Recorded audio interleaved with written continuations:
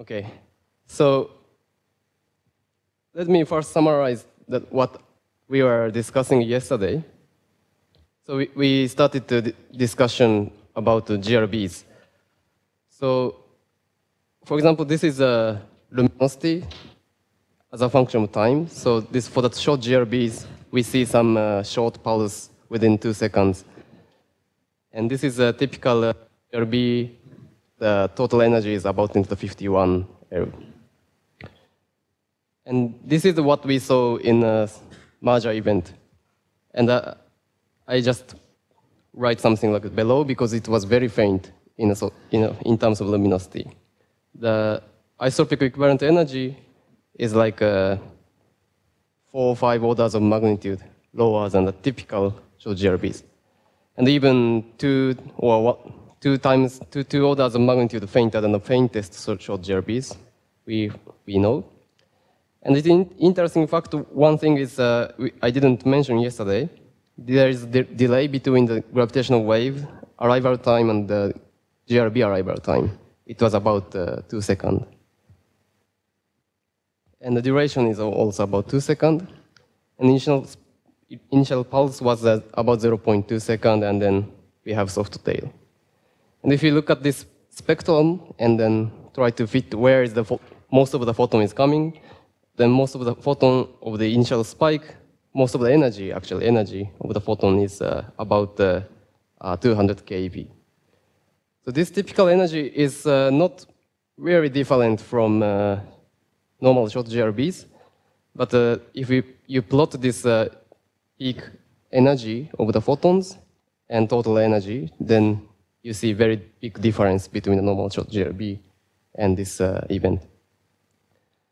So before I go into the detail of the calculation, let me tell you another thing. So we often observe after the gamma ray burst, we often observe some afterglow, which is also bright in a very different broad wavelength. So this is just what we see in the gamma ray and the X-ray. But after the GRB, we often see some very broadband, long-lived flare. We call it afterglow. So if you look at the luminosity, for normal short GRBs, for example, something like this. This is just, usually it's a beautiful power law.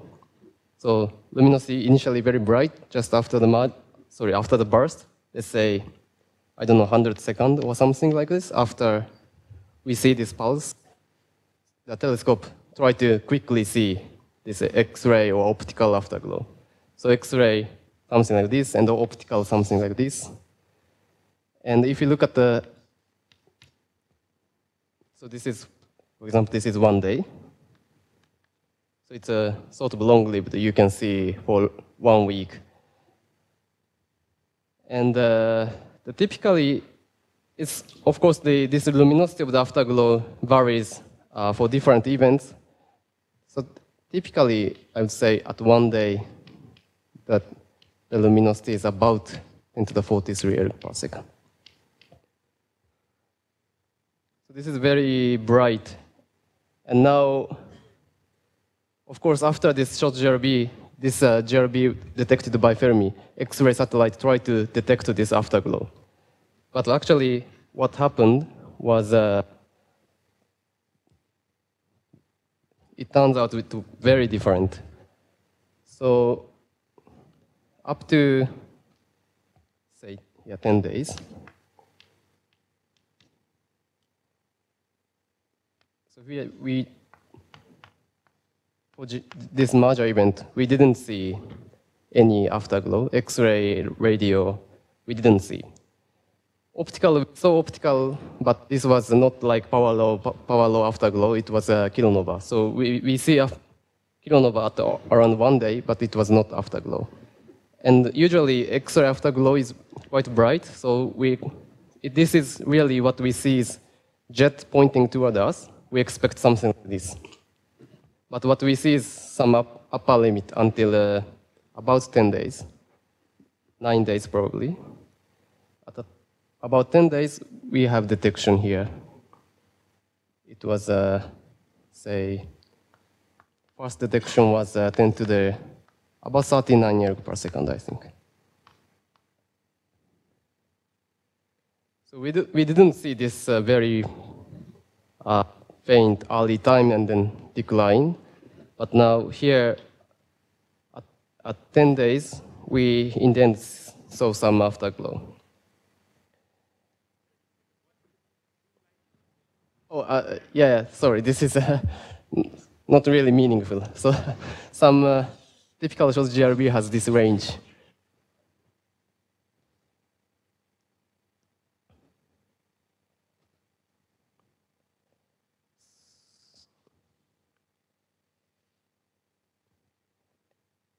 And since this the first detection, so this is just upper limit and detection. And afterward, what happened is this go up, slowly goes up to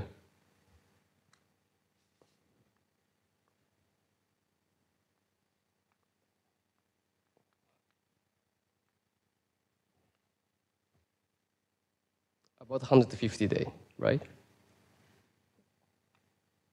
And then go down. So here it was, I think, 5.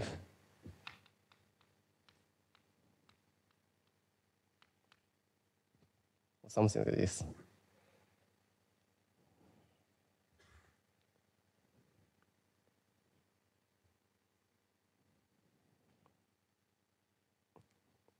So you can see the energy in the GRB was very, very different, but this looks like similar. But now, if you look at the afterglow, it's much more different from normal short GRBs.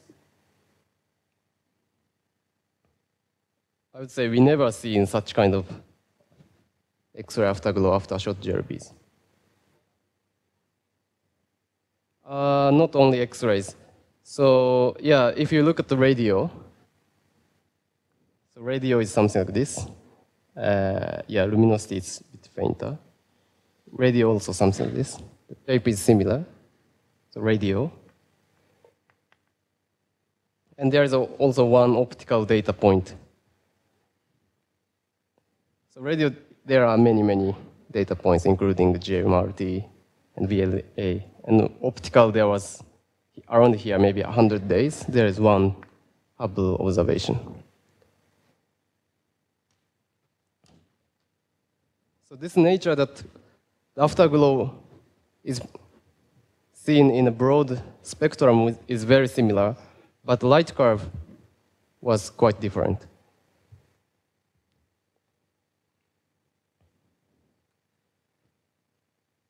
So I would say so people were not really, have not been really converged what's going on, but I can try to tell you what we can learn from this and why such so different from the short GRBs. Yes. Optical point here.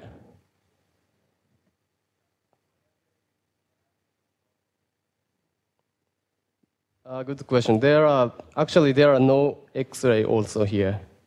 So the main reason why we don't have data here is the sun. The location of the sun is close to the source. Only the radio was able to see this epoch. And also this is a quite faint source for the optical. So only this one, I think, detected by Hubble Space Telescope. So you need something, very good sensitivity. So that's why people don't really have many points.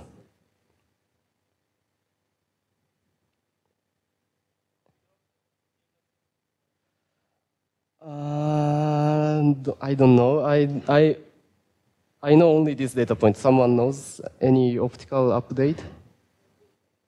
Not yet published. Okay. Okay. So it will be published. Then you will know. Okay. Any more questions so far?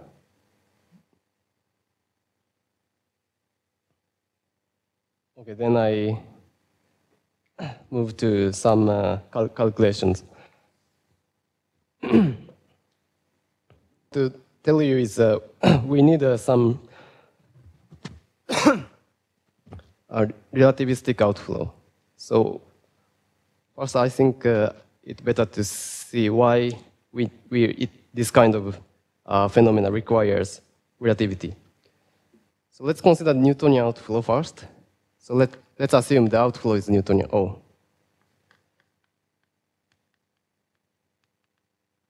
So now I'm imagining something like this situation. So I have some expanding material. So yeah, let me clarify. So at the merger, I have some mass ejection. And after a while, probably the jet or some outflow with more energy or more high velocity is produced. Say, let's imagine some jet. So this jet has a higher velocity than this outflow. So it goes inside this ejector. So because this is very fast and colliding with this expanding gas, so they have, in this situation, we expect bow shock, right? This bow shock around this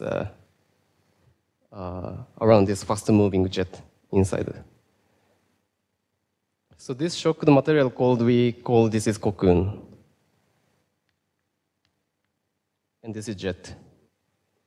So this jet is moving outward, and this shock wave also moving outward. And also at the same time, the ejector is also expanding.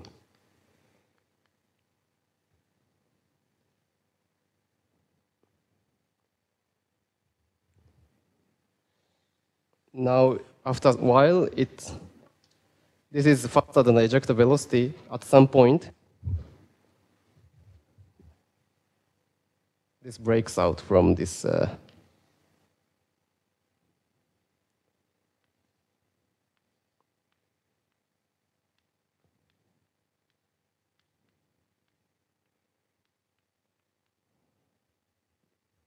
Something like this. So this is shock wave.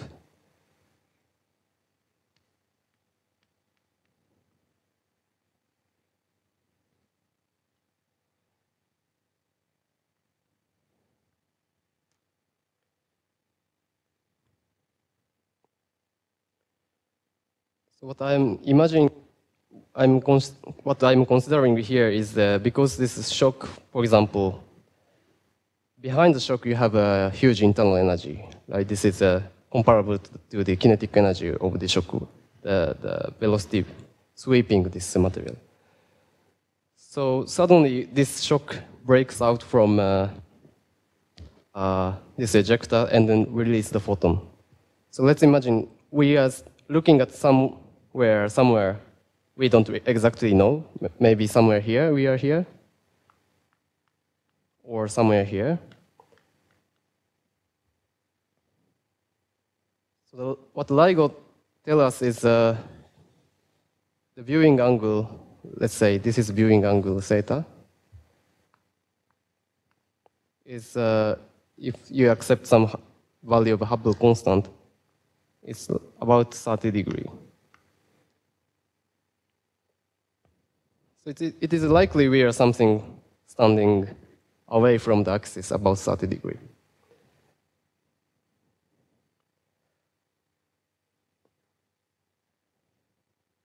Yes, this is the assumption that, so this viewing angle is actually the angular momentum vector of the binary and the line of sight angle.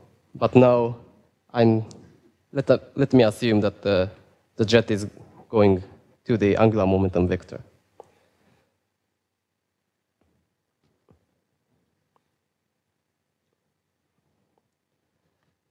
So this is, for example, the situation that now I am interested in. let's assume Newtonian outflow. So velocity is so this velocity is less than, let's say less than c, and then let's neglect all the relativity here. So first of all, the one important thing is this time scale. This spike was delta t is 0.2 seconds. So time variability of my photons was about 0.2 seconds.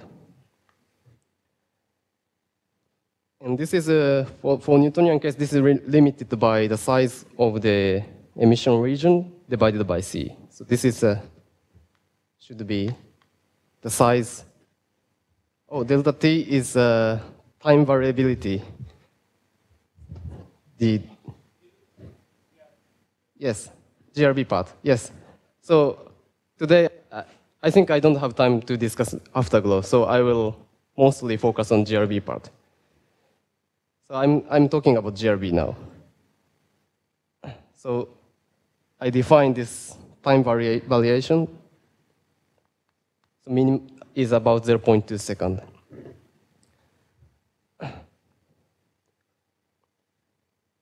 So for the Newton, then this, let's say this breakout occurs at r, some radius r.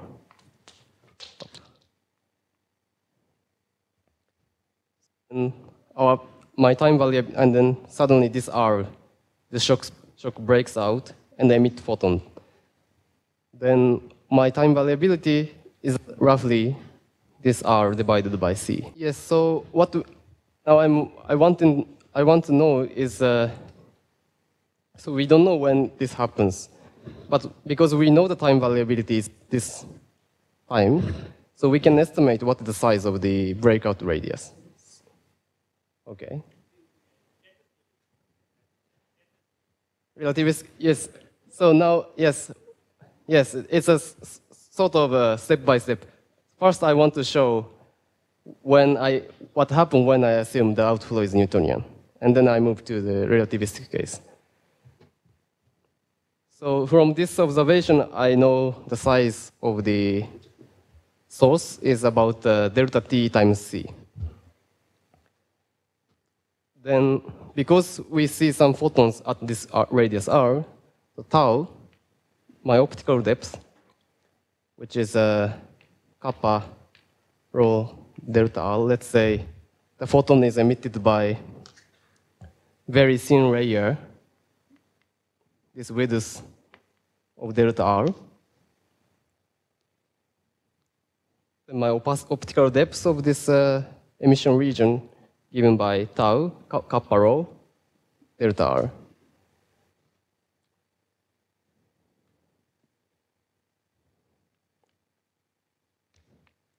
So this is the mass inside this thin layer.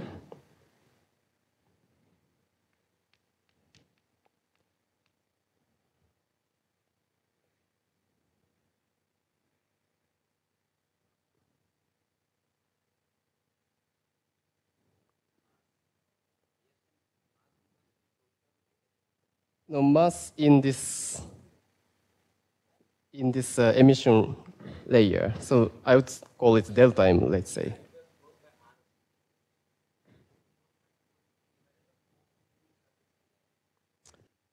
Delta m, yes, delta m is 4 pi r square.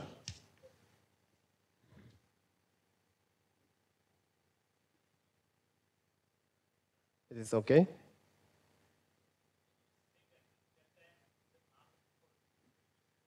Yes. But density is doesn't matter. It's a whole swell.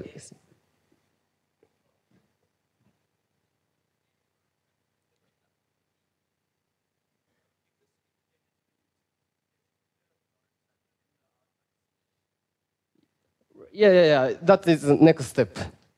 So first I will do inner Newtonian and see what's going on. Tau is optical depth of. So in order to emit radiation from this layer, and also this is non-thermal radiation, the optical depth. So emission, non-thermal emission, for example,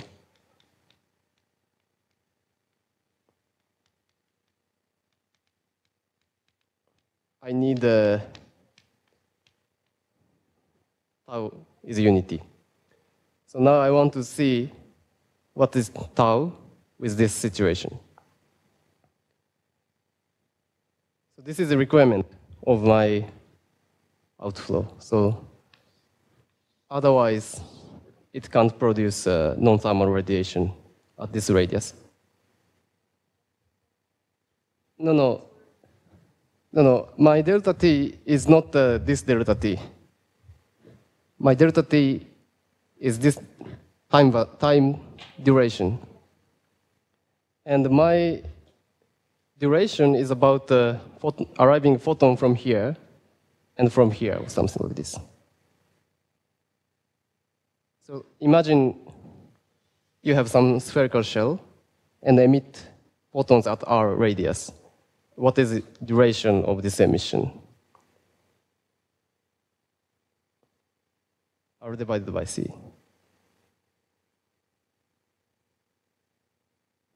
Is this clear? It's not clear? This is clear? Not clear.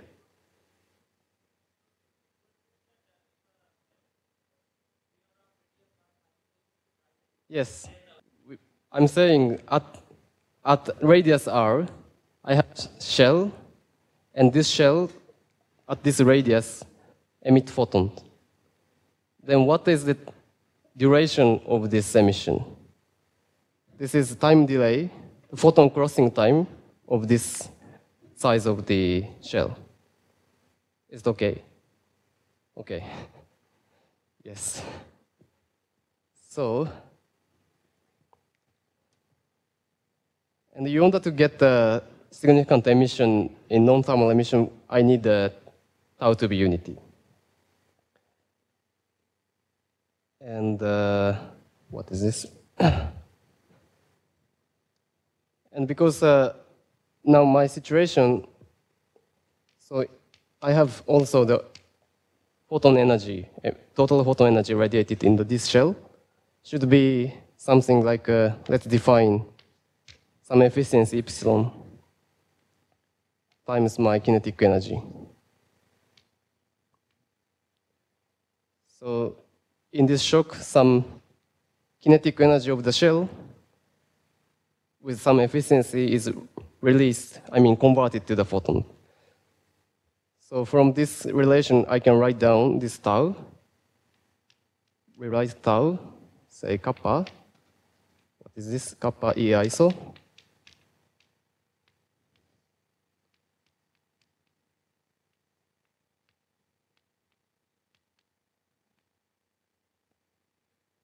And maybe divided by epsilon.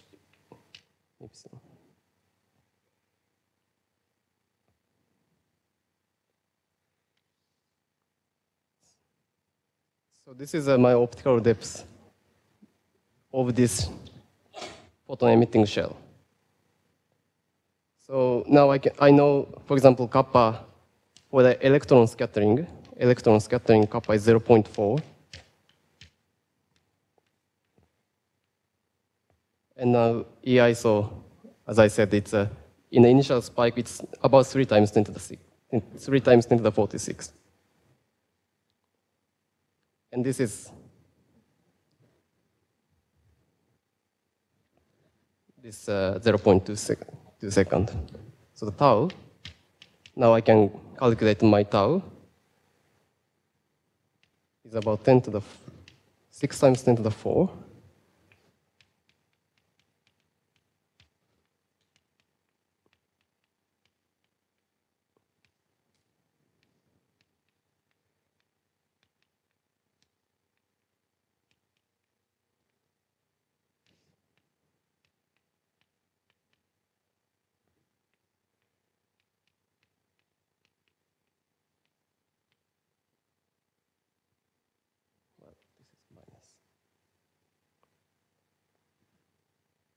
Maybe divided by epsilon.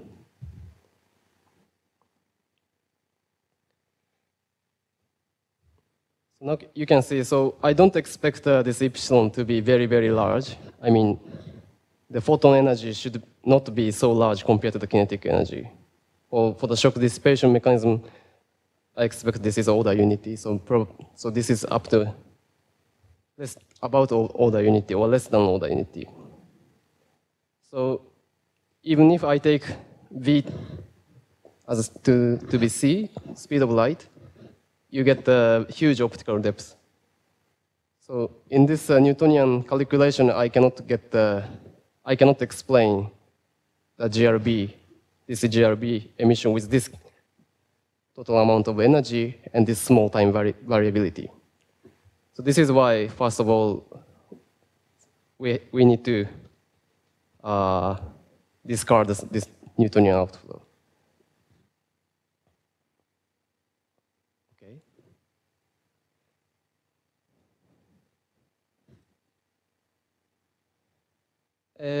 Yeah, this ejector shell is, even though it's non-relativistic, but this shock velocity can be relativistic, right? The fluid motion of the shocked material can be relativistic. So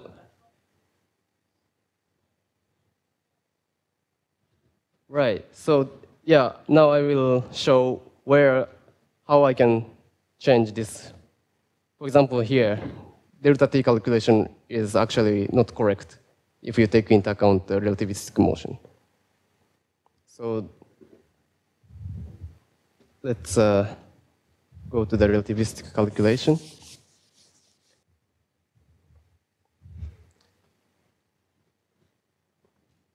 So when I say relativistic beaming effect, it sounds familiar? Familiar? Familiar. Anyone haven't heard about relativistic beaming? Yes, then I think I should explain a little bit.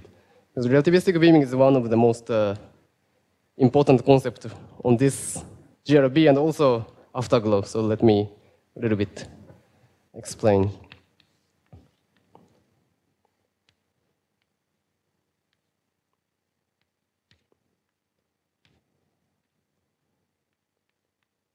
So I have two frames. Let's say I'm here. And here I have some material is sitting here, moving with velocity beta. And say Lorentz factor is 1 minus beta squared. This is the velocity divided by c, and Lorentz factor is defined by this. Now, the two quantities between this frame is just connected by the Lorentz transformation. So I think this is supposed to be familiar, right?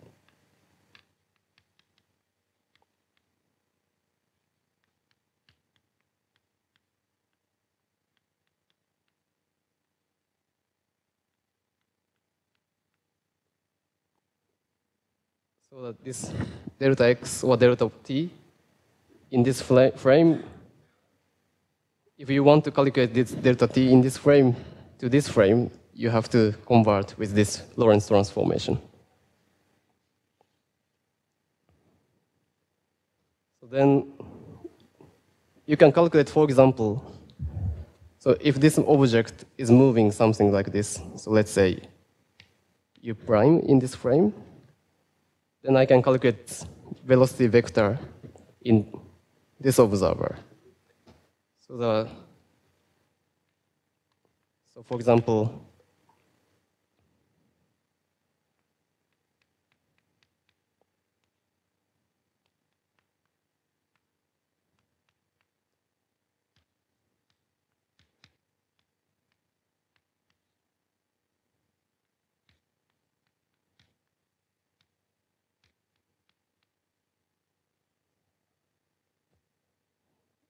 just ignore z direction, just to x and y direction. If I have so in this frame I have ux prime and uy prime. and convert to this frame, then what I get is ux something like this, and uy something like this. So big difference here, for non-relativistic, this is unity, for example. But in relativistic case, the gamma can be very large. And ux doesn't really affected by the Lorentz factor here. But now ui in this guy is very small. So the most important consequence, one of the important consequences of this is, for example, if this guy calculate angle of this vector in this frame, so let's say tangent theta.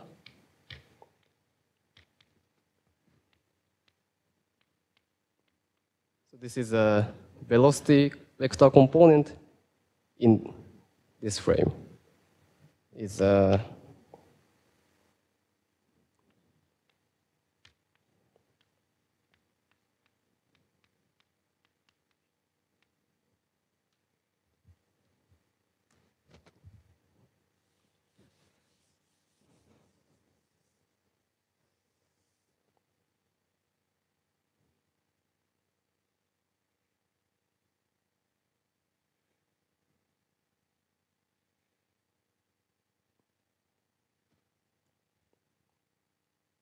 now for example, let me consider this scenario that I have something emitting photon in this direction, not in zero velocity in the x. In this moving frame, I emit photon this way. So uxy prime is now c, and ux prime is 0. So let's imagine this situation. Ui prime is c, ux prime equals 0. Then tangent theta is just 1 over gamma beta.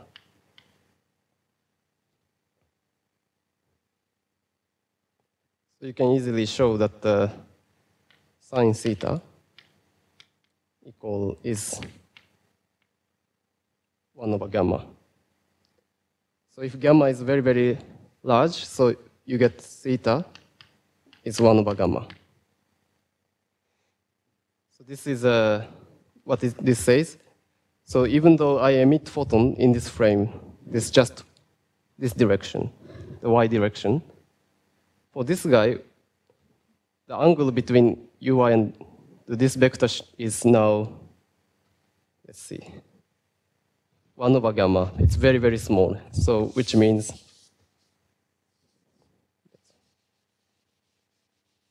so this frame I emit photon this way, but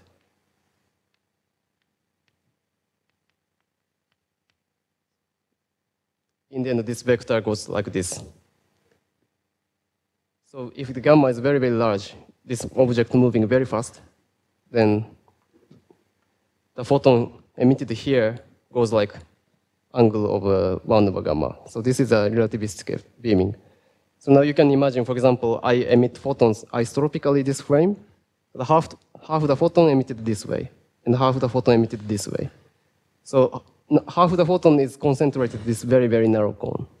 So, and in terms of the energy, most of the energy is radiated inside this cone. This is called relativistic beaming. So you can remember this formula. So now I have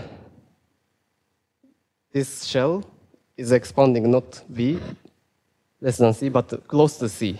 So let's say this shell is moving with a Lorentz factor gamma. So what happened to this guy is now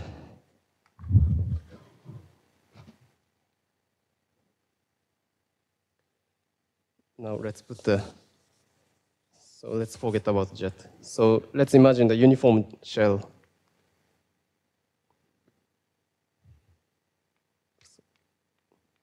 So this shell is moving with relativistic Lorentz factor gamma,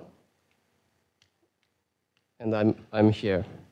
So what I see is I see photon coming from here, right? This is concentrated to this 1 over gamma cone, I can see these photons. But now the photon emitted from here is, again, this is 1 over gamma.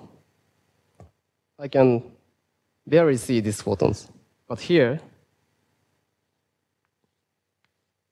this cone is away from my line of sight.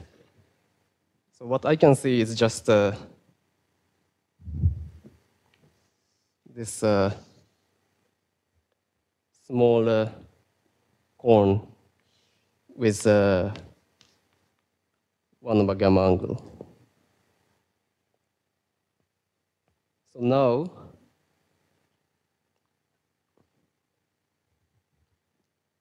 my time variability now changed, right? Now the time duration of this emission is photon emitted, time delay between the photon emitted here and the photon emitted here. So this is, you can calculate this delta t is about 1 minus cosine 1 more gamma r over c. So this is 2 gamma square. So because if Lorentz factor is very fast, I can see very, very small region of the emission region. So time variability becomes very, very small. So now I can modify this relativistic effect.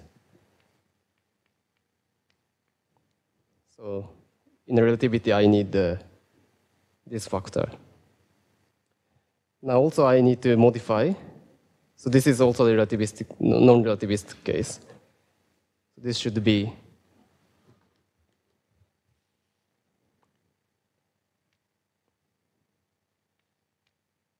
something like this.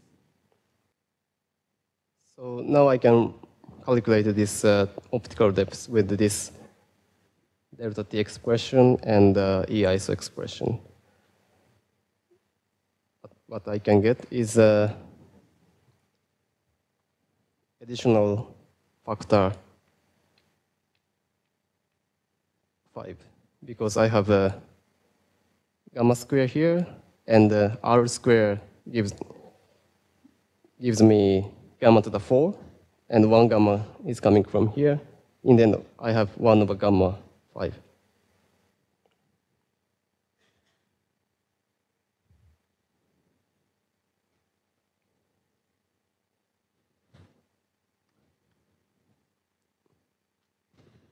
So let's say this is Newtonian.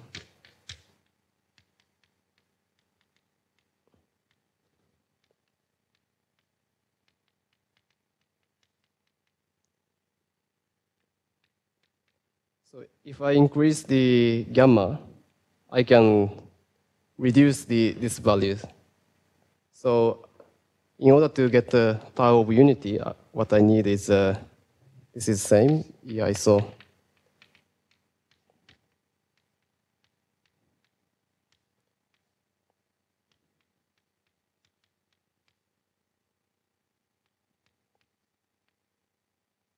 About 7.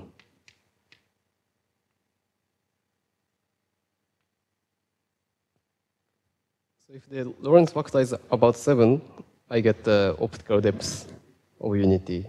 So then this shell can emit the radiation with the appropriate time scale, time duration, and given E-ISO energy.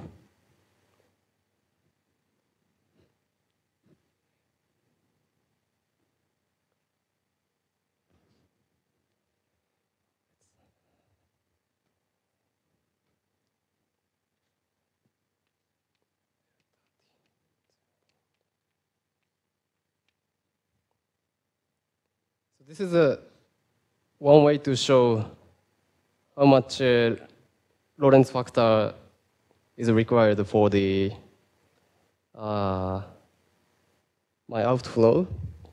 But for example, I don't know what is epsilon, for example, epsilon or something like this.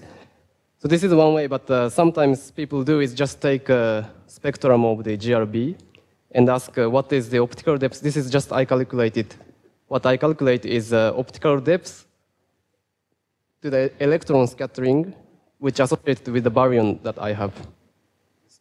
But what usually people do is calculate the pair production process. So because from EISO and the spectrum, you can calculate how much high energy photon you have.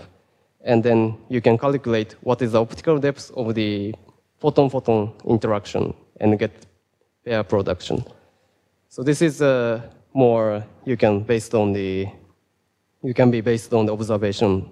So in a tutorial, I put this exercise to estimate using this pair production argument. So questions? Right, so because if you increase this to 10 to the 51, you get another 10 to the 5 here.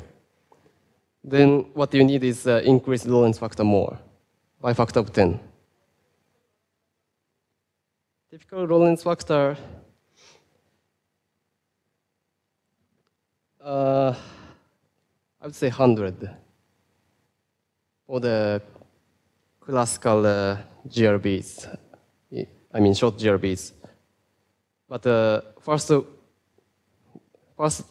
thing we want to know is, okay, let's do this exercise, just how much Lorentz factor I can get from just the observational factor, this energy, and this time variability. Forget about this is the same as the other short GRBs. Yes, now I will explain the off-axis case. It's a little bit more complicated. Anything else? It's okay.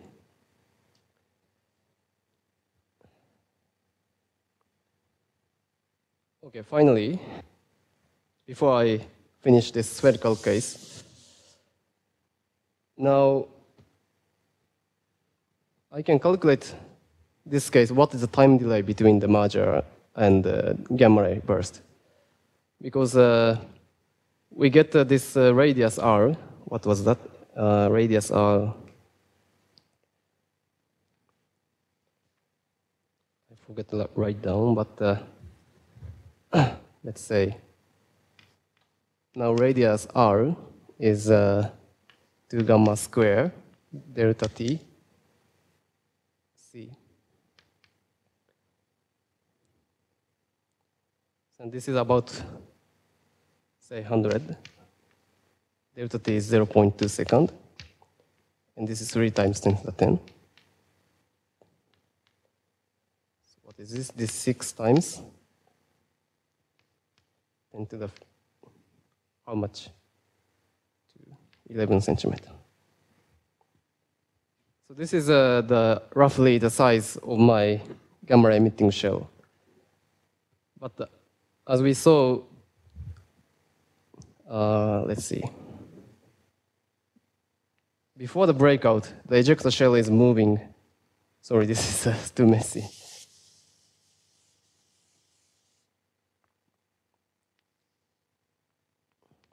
So this is pre-existing ejector moving some maximum velocity, say about 0.8. And then at some point, at this radius, this shock is breaking out from this shell.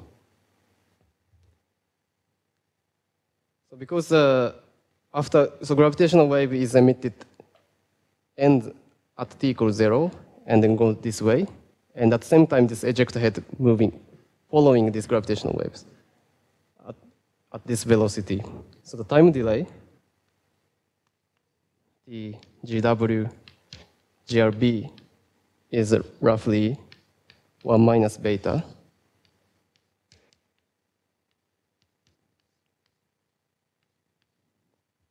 Something like this.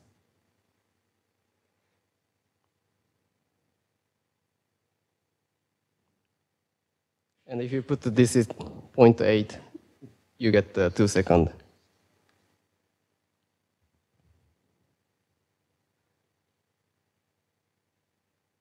So this is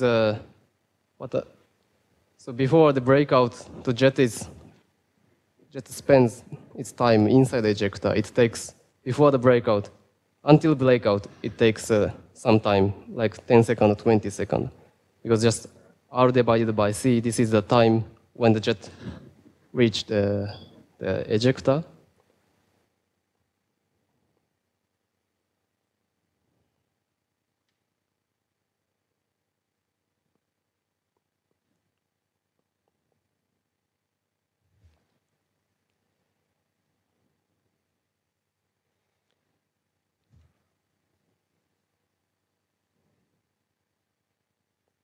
Right.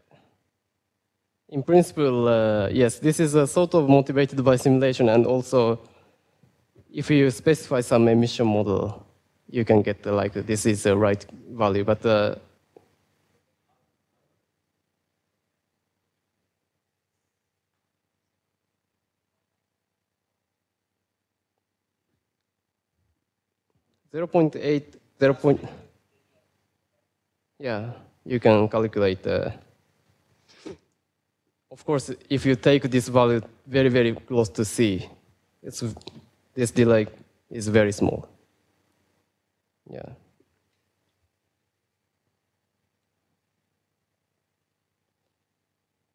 I'm not saying this is the solution, but this is one explanation. So, yeah. Yes. So, is this the only time difference between gravitational wave and GRB thing? Only via this mechanism, or there are different mechanisms could be there which can cause this delay? Sorry, can you say one again? Delay between gravitational wave signal and GRB signal is due to this breakout. So, are there other mechanism via which this delay could be caused, like HNMS going spin downing to a black hole formation? That will take some time and all those things. Right. Yes.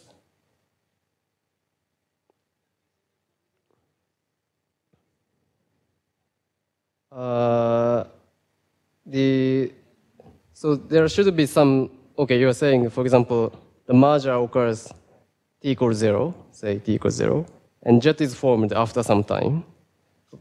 So this time, until jet forms, this is the minimum delay time. So we can't see photons before jet produced. So this is the minimum delay time. And here, after that, the jet spend its time about 10 seconds inside the ejector in the labo frame and break out from the ejector.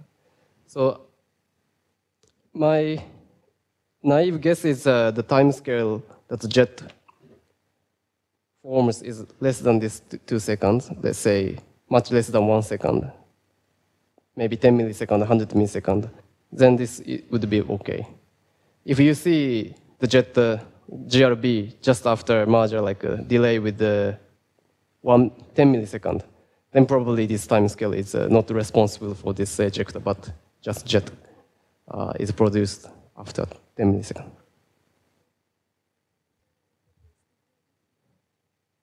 If of axis, yeah, if of axis, yes. But now I'm saying this is on axis.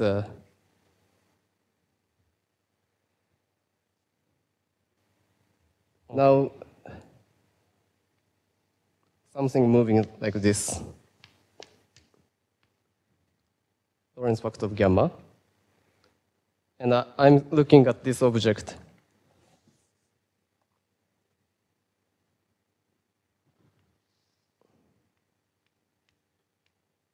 With some theta view.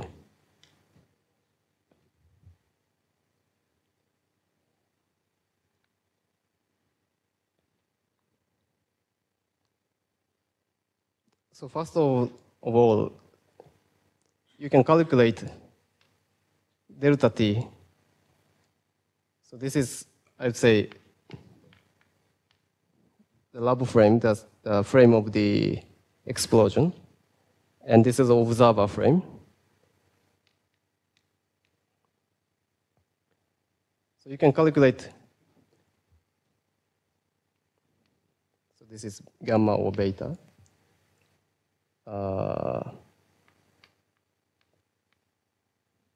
So assume this emit photons here, like this. And what is the observer time compared to the lab frame? So you can calculate, for example, 1 minus beta.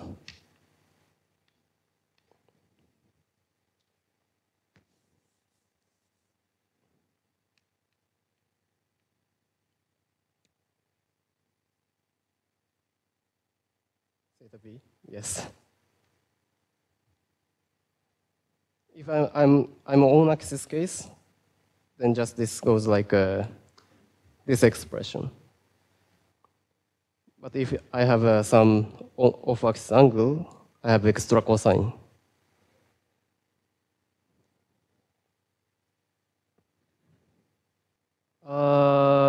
T-lab is not a comoving frame.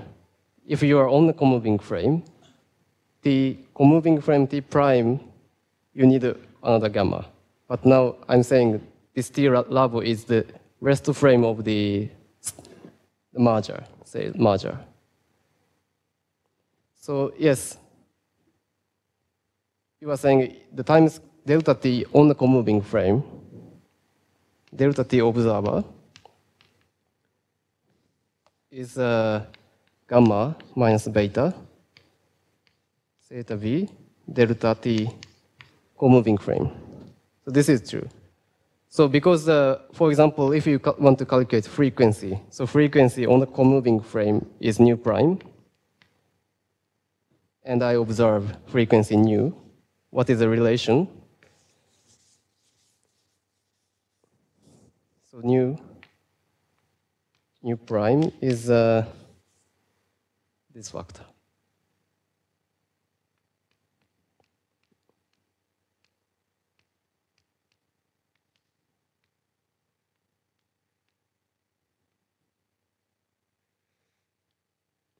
So if you go to on-axis, T observer should be 1 over gamma square, and for the frequency is 1 over gamma.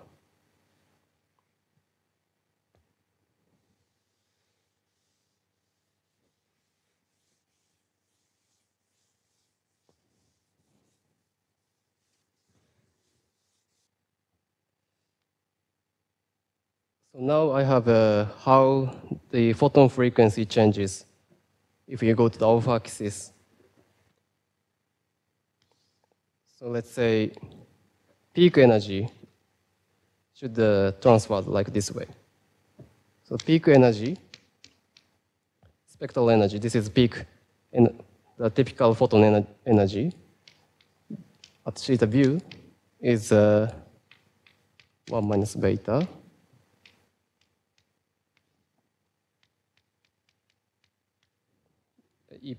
E peak in the comoving frame. Now, I want to compare this for the on-axis observer, which is so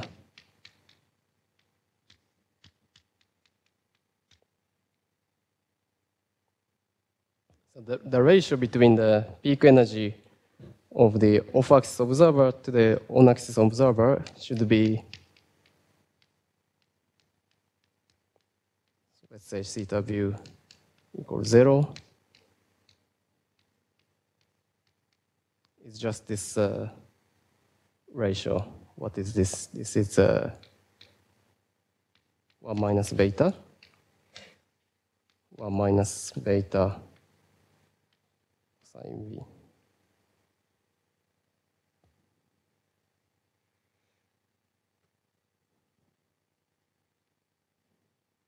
So this is actually, if I take Lorentz factor is large, then this factor is something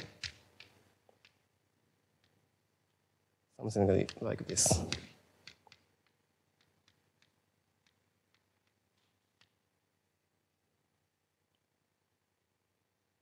Or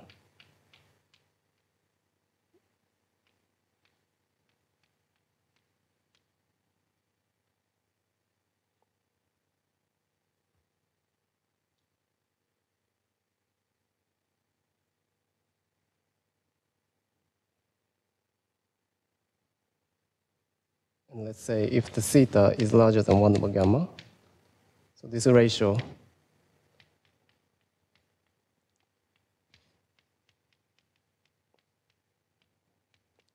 It's just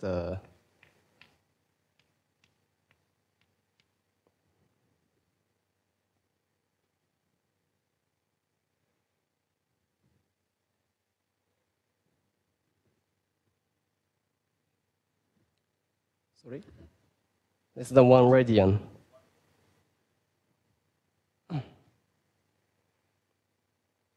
So this is how much your peak energy suppressed by if you go to the off axis.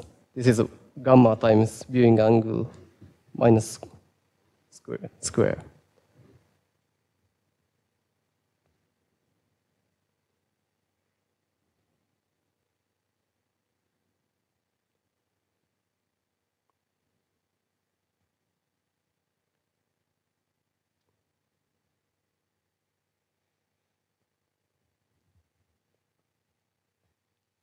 Now I want to also get this relation for the E-iso.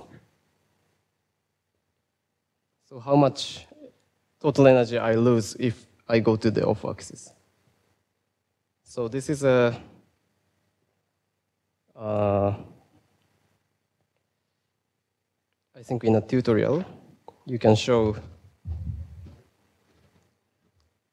isotropic equivalent energy is converted to something like this. This is isotropic equivalent energy of the comoving frame is gamma cube.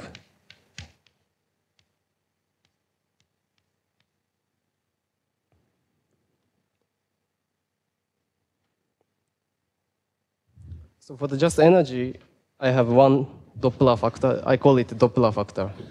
One Doppler factor for the energy. But this is another Doppler factor squared for the beaming effect, because my solid angle goes like this. So this fact, in addition to the gamma one Doppler factor, I have additional 2 Doppler factor.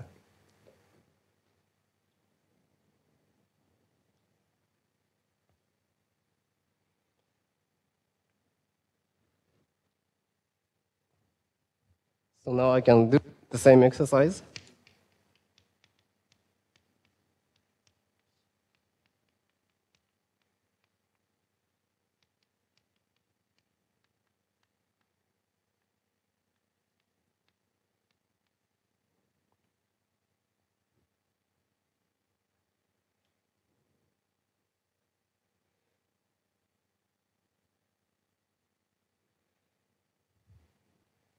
So I'm afraid that I'm going to confuse you. So this is I made some assumption. What was that? The assumption was the jet is very, very, very narrow. So I have a jet opening angle, theta jet. So in order to get this expression, essentially I assume the jet is like a point particle, which means for the on-axis observer, see entire jet. So this is 1 over gamma. So I assume in this derivation, I assume this Lorentz cone include the total jet half opening angle. But in astrophysics, this is not really occurs. What usually occurs is opposite case. So I have jet, and the Lorentz factor is so large, this on-axis observer see just part of the jet. So this is one case. Let's say theta jet is much smaller than 1 over gamma. And in this case, I need to correct some factor because this on-axis observer doesn't see whole jet, just part of the jet. This is 1 over. The correction factor should be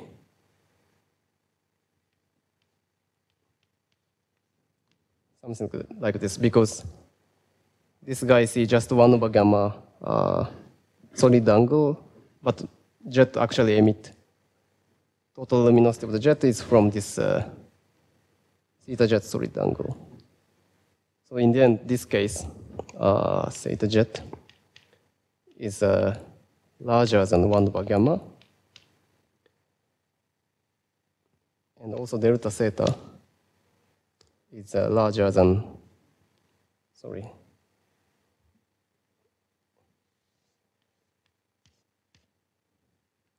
And let me define the delta theta from here.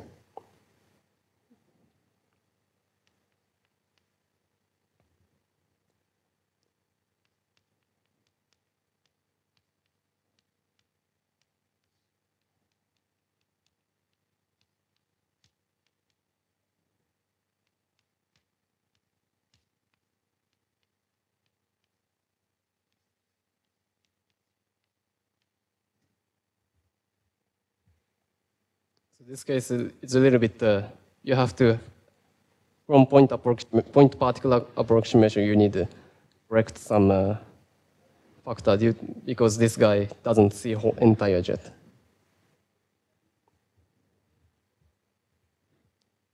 Sorry? Oh, yeah. Yeah, sorry. Now I'm thinking the jet has some size, so delta theta.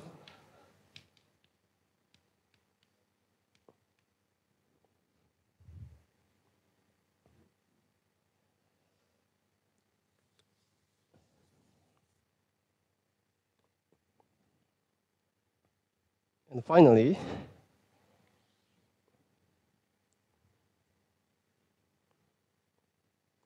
if this off-axis observer is very, very close to the jet,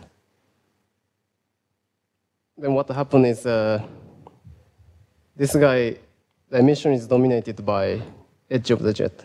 Then you have additional correction when delta theta is much smaller than gamma. And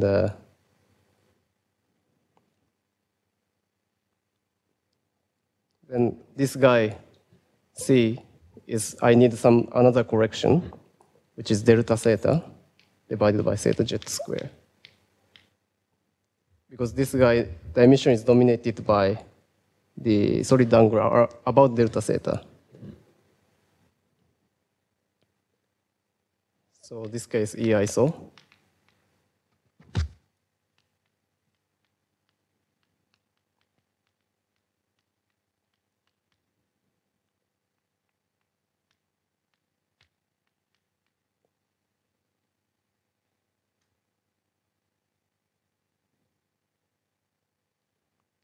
So, yeah, it's a bit complicated that how isotropic equivalent energy converted to the off-axis observers. But first of all, the E peak is always converted by this factor, gamma delta theta minus squared. And the E iso depends on what situation are you thinking. You get this kind of relation. Then in tutorial, you will see what is the requirement to get this emission for the off-axis observers. And I can show one example and then finish this lecture.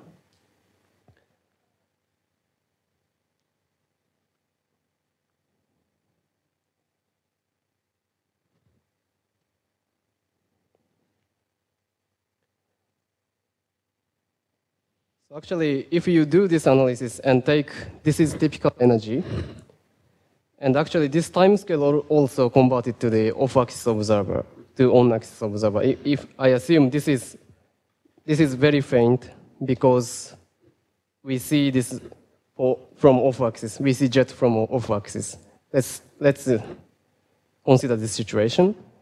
Then I need to convert all the time scale, energy, and the peak energy to the on-axis observer and ask it makes sense or not. And if you do this calculation and then do same exercise, what Lorentz factor I need to the jet to be optically thin. So let's take E ISO for theta V is, say, typical short GRB.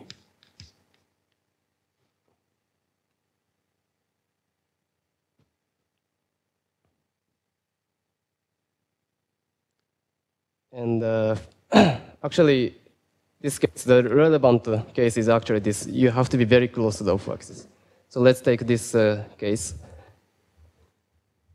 Because I saw this small amount of isotropic equivalent energy,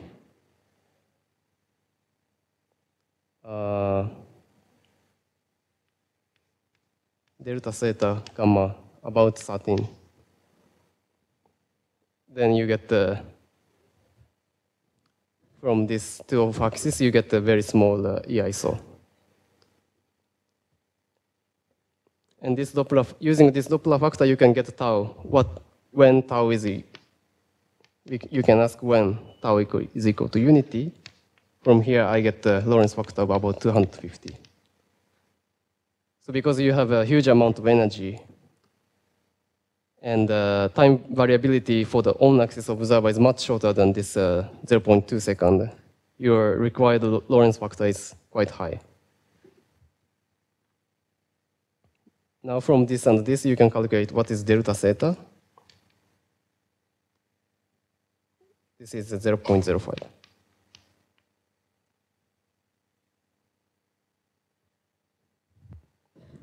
This one? Yeah, this is I use this relation and into the 51 erg and observe the GRB energy. So you need to be very close to the jet edge, like 0.05 radian. Because required Lorentz factor, the tau of unity is very, very high, so you have to be very close to the axis. Then I have this and this, or this factor. What is E peak? E peak is on-axis observer. Is just this gamma delta theta squared.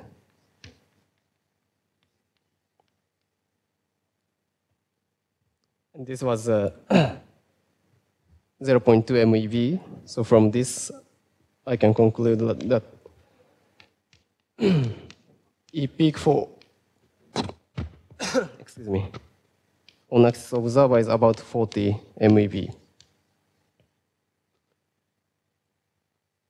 So this is actually the main, I think, main difficulty of the off-axis emission model, because if you want to do everything consistent, like EISO is typical short GRB, and this can emit photons, which means tau of unity, then you get high Lorentz factor.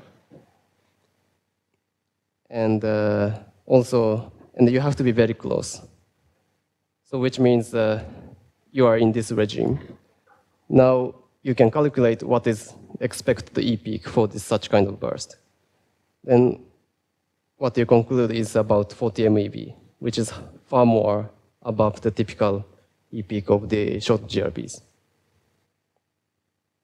At this energy, this 10 to the 51 erg, we don't see such kind of very high peak energy.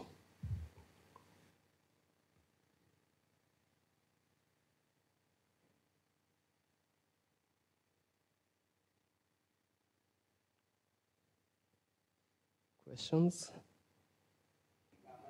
Yes, it's quite complicated. You can try with this different assumption, and whether or not you can find, you can take typical short GRB's value for EIS and E peak and convert to the off-axis observer and try to get such low energy of the EISO and relatively high energy of the E peak. So yeah, to be honest, I haven't done all the possibilities. So this is one possibility. And then, yeah. Any more questions?